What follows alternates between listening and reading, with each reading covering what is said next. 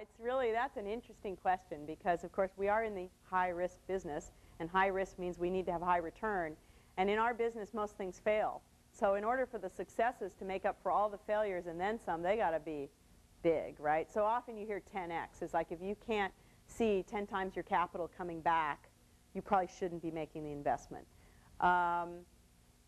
Now, it's also dollars in, dollars out. I mean, in a funny way. I mean, it's interesting because there's what you make, there's kind of what the LPs look for. So IRR is another one, right? Is it, if I don't make as much money but I turn it around very quickly, then that counts on my score sheet, right? So my LPs, if they see, like I think, and again, I don't know if the number's public or not, so somebody will probably shoot me afterwards or something.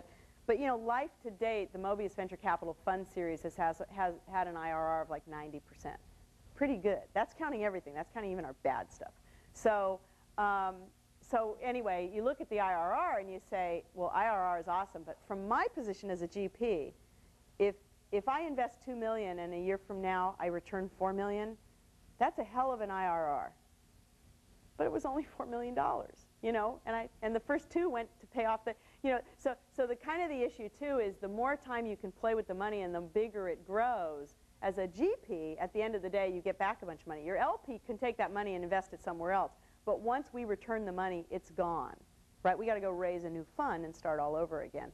So there's an interesting dynamic there that it's sort of, ultimately to a VC, it's cash in, cash out. You almost never hear a VC say, guess what my IRR on the last deal was, right? They'll either say, I got a something X, or they'll say, I made this much money for the fund.